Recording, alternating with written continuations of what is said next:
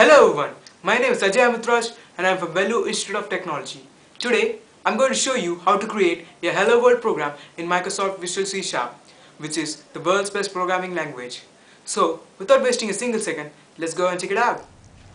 So select Microsoft Visual C#, go to File, select New Project. Under the Visual Studio Installed Templates, select WPF Application.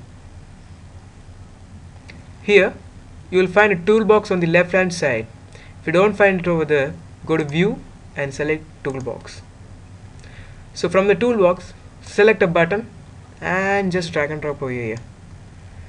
Double click on the button and type over here message box dot show, and inside parentheses type hello world, close the quotes and press F5 to execute the program.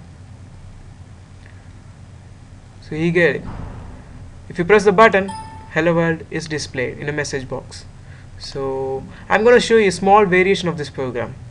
I'm going to make the program show the message box without clicking it, but showing the message box when I go over the button. So I'm selecting window1.saml and going to the SAML file. And over here, see near the name equal to button 1, just type over here mouse enter,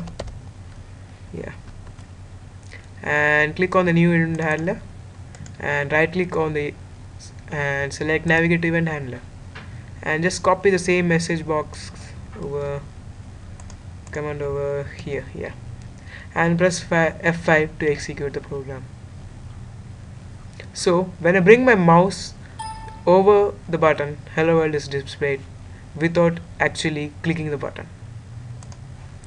So thank you for watching my video and enjoy your day.